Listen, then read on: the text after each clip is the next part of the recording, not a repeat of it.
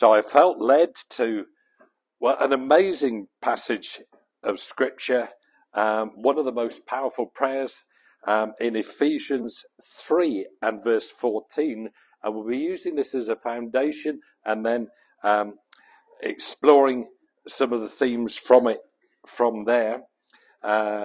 So Ephesians 3 and verse 14, when Paul is praying for the Ephesian church that he knew very well. And he says, for this reason, and he's been referring to them not getting discouraged by his sufferings for them. For this reason, I kneel before the Father, from whom his whole family in heaven and on earth derives its name. I pray that out of his glorious riches, he may strengthen you with power through his Spirit in your inner being, so that Christ may dwell in your hearts through faith. And I pray that you, being rooted and established in love, may have power, together with all the saints, to grasp how wide and long and high and deep is the love of Christ, and to know this love that surpasses knowledge, that you may be filled to the measure of all the fullness of God. Now to him who is able to do immeasurably more than all we ask or imagine, according to his power that is at work within us, to him be glory in the church and in Christ Jesus throughout all generations, forever and ever. Amen. So it focuses, this prayer, on the Ephesian church, but also on all Christians, because it talks about you together with all the saints, and us and them having the full power to know all of God's love and grace through faith. Now, someone will say to me, Mike, how can we know something that surpasses knowledge? How can we know this love that surpasses knowledge? Which on the surface sounds like a contradiction. We will come to that, I promise, before we finish. But we're going to explore other things around it in the meantime. Because how do we begin to understand about Christ's love? Well, I think the obvious place is to start with what he did. With the fact that God so loved the world that he gave his Son, that whoever believes in him should not perish but have eternal life. And the fact that Jesus, speaking with his disciples as they journeyed around Israel in ministry, Jesus knew and foretold several times what that would cost him.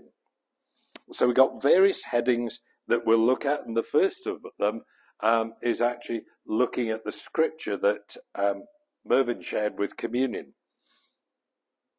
And I put that under the heading that we can know about the love of God because of the prophecies in the Old Testament. And that passage in Isaiah is possibly the most vivid prophecy of Jesus on the cross, about how he would suffer, what he would endure for us. It was written some 700 years before Jesus actually went to the cross. And we can possibly link all the content of that chapter or so in Isaiah together, maybe under three headings. First of all, the servant suffering. Secondly, his silent suffering. And thirdly, his saving suffering. So the servant suffering, the passage starts with, see, my servant will act wisely. He will be raised and lifted up and highly exalted. And just as there were many who were appalled at him, and his appearance was so disfigured beyond that of any man, so he will sprinkle many nations. And again, later in the passage, we see about the sufferings of Jesus, that, as Mervyn read for us, surely he took our infirmities, he carried our sorrows, yet we considered him stricken by God, smitten by him and afflicted, but he was pierced for our transgressions, he was crushed for our iniquities. The punishment that brought us peace was upon him, and by his stripes, or by his wounds, we are healed. God's Son Jesus willingly went through suffering for us. And that is a huge feature of the extent of God's love. You know, if we put it back to ourselves, how would we react when someone is in need? How far would we go?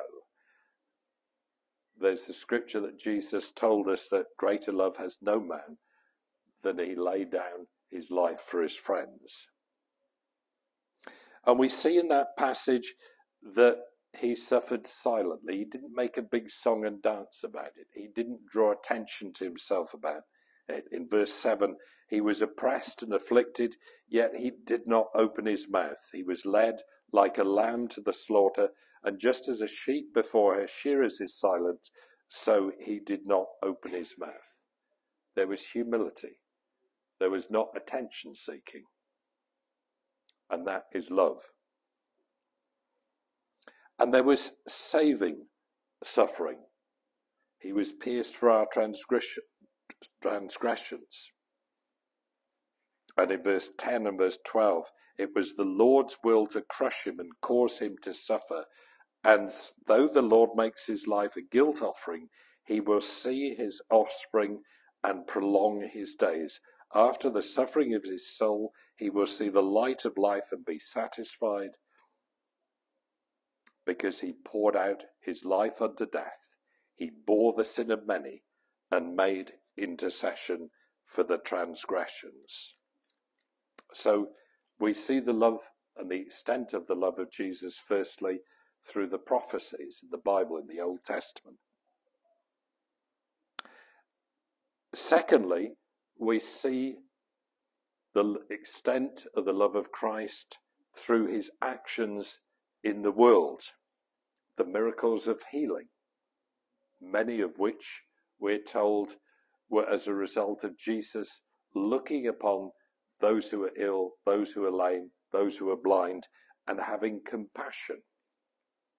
You know, God has compassion on us. His love is such that he feels for us. He wants the best for us. He wants to lift us up. We see miracles of providing in the New Testament. We see the feeding of the 5,000 and many, many more times when Jesus provided when there was need. We see miracles involving the natural world. Probably the most well-known is the calming of the storm, when the disciples were in the boat terrified and Jesus came to them on the water. All of these actions of Jesus show his love, his compassion, his giving of himself. Thirdly, and possibly ultimately, we see the extent of the love of Jesus because of the cross. Perhaps you could say that it's most vividly portrayed in Mark's gospel, largely because Mark is the shortest gospel, the most compact, and because the events happen, one after the other very quickly, we get some idea of the extent of Jesus' love in Mark's gospel in chapter 15. Looking very briefly at the events, we see that there was that pain when Pilate ordered him to be beaten, to be flogged, when he wanted to release him.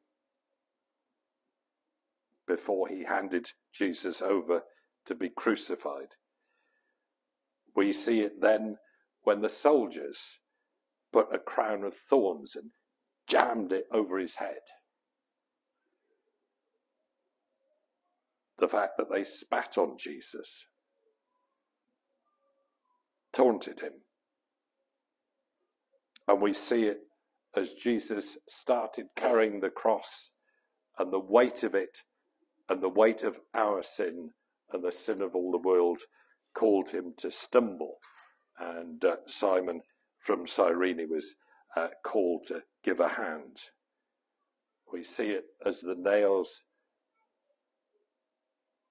were driven into his hands and his feet. And we hear it, that pain on the cross, as Jesus cried, my God, why have you forsaken me?" Perhaps the most vivid visual portrayal of this is in Mel Gibson's film, The Passion of the Christ. And I know myself, when I saw it, that film in the cinema, at one point, I had to almost bury my head in my hands and say, "Not more, Lord." It was so graphic and so vivid how Jesus suffered and suffered for each one of us, showing the extent of his love for us.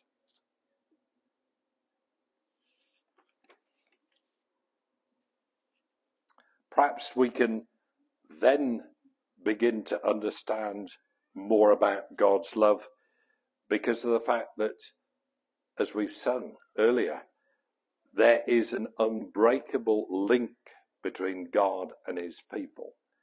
He's never going to let us go. He's always going to be there for us. And in Romans, Paul says, "Who shall separate us from the love of Christ?"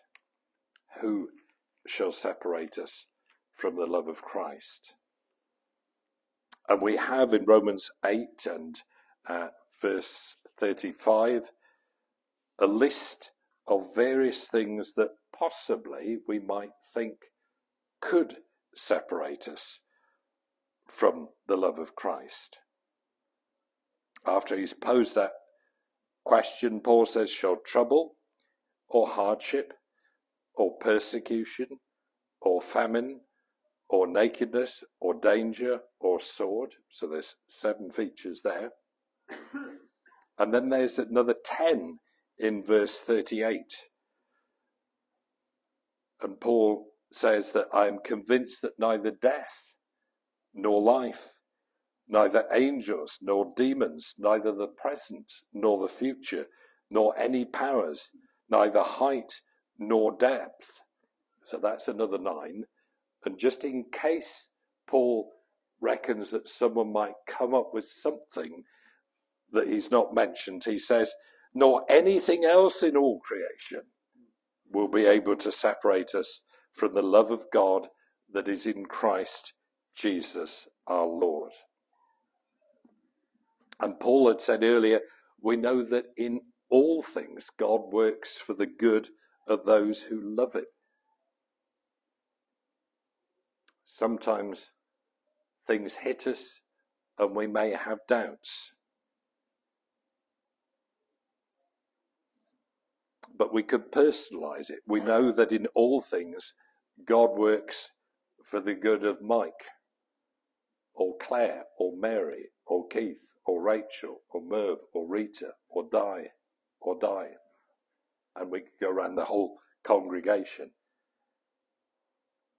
Nothing is going to happen that is going to stop God loving us now that we've found him as Lord and Saviour.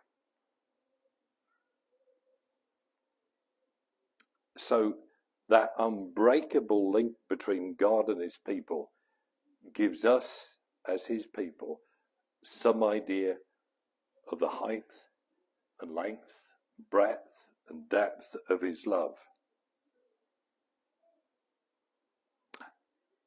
And if that doesn't convince you, well, what about that definition of love that is given in 1 Corinthians 13. Love is patient. Love is kind. It does not envy. It does not boast. It is not proud. It is not rude. It is not self-seeking. It is not easily angered. It keeps no record of wrongs. Love does not delight in evil, but rejoices with the truth. It always protects, always trusts, always hopes, always perseveres. Love never fails.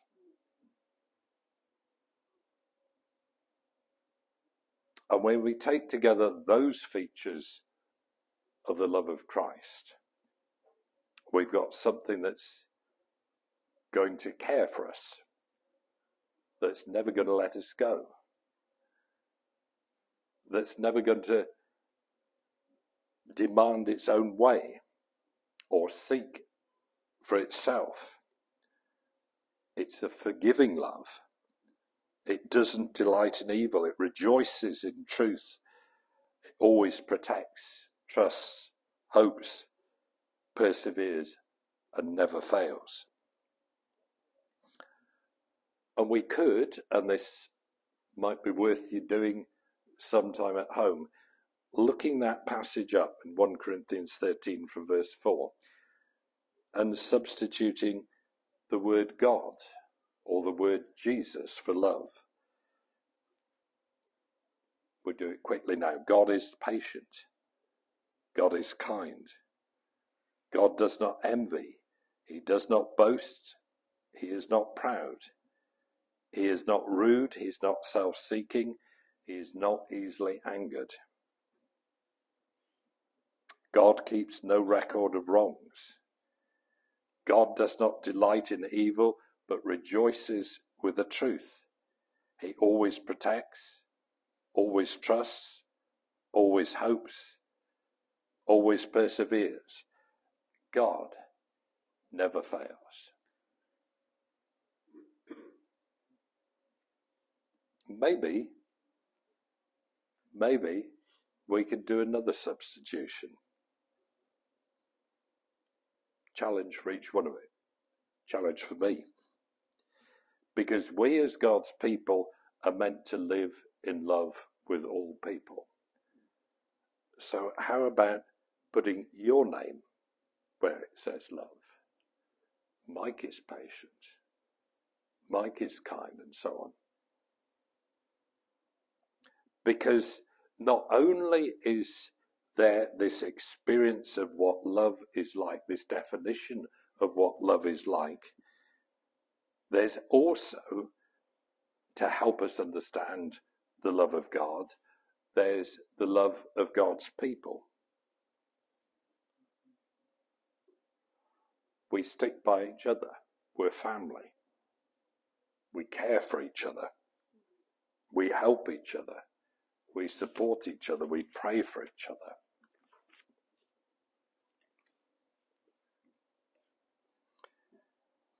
And so trying to draw some of these threads together, the fact that we know about the love of Christ because of the prophecies in the Old Testament. We know because of the actions of Jesus when he was in this world. We know because of the cross. We know because of the unbreakable link between God and his people. Because of what love is like and is defined. And because of the witness and love from his people. How can we know something that surpasses knowledge?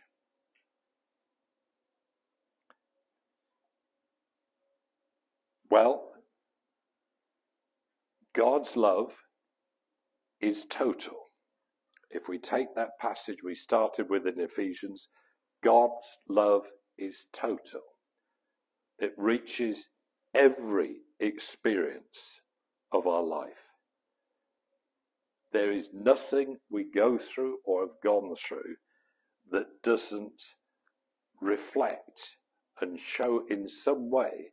And if it's bad and God stays with us, That's how God's love may be revealed. It's wide. It covers the whole range of our experiences. It's long, from the moment we're born to the moment we leave this world and die and go to glory.